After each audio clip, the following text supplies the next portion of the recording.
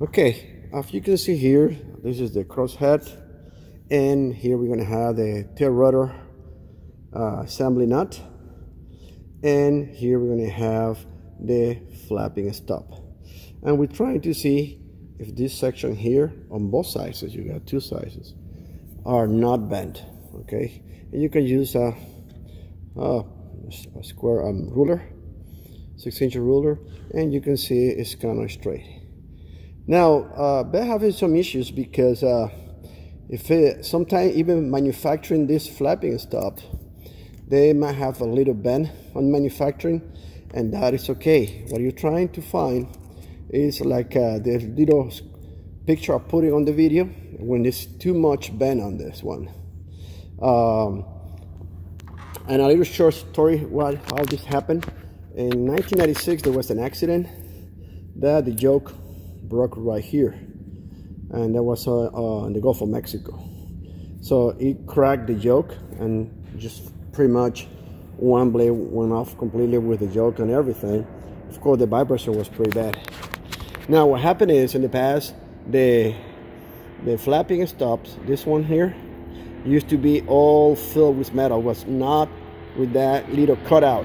That little cutout is what really, in a way, make it like a fuse. It's like a weak point that if the flapping is too strong, it will bend the flapping stop, giving you an indication there was too much stress.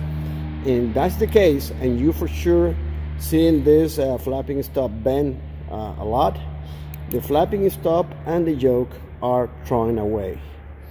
When they come up with this ASB in 1996, they made a mistake. They were telling you that you need to throw away the flapping stop, the yoke, and the trunnion, which is not correct. They corrected later, but really nowadays the only thing you're going to be throwing away is going to be the flapping stop and the yoke.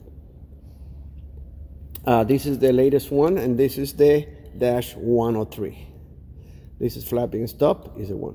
Another point of observation for you guys: you can install this backwards. If you don't pay attention, if you look at this cutout here, this flap part can be installed by mistake backward with this cutout outside.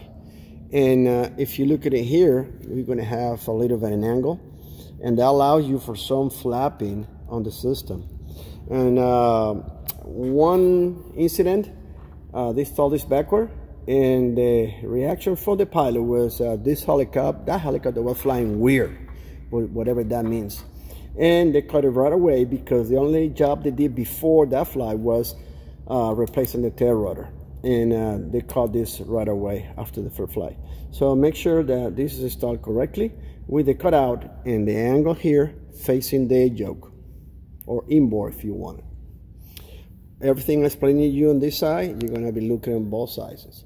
It's kind of hard to have a bending in one side, but anyways, you go here and you check the other one. Kind of hard this one because it has the bolt in there, but pretty much it's good.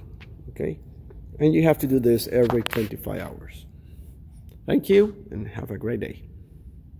Pablo Linares, HDI Global.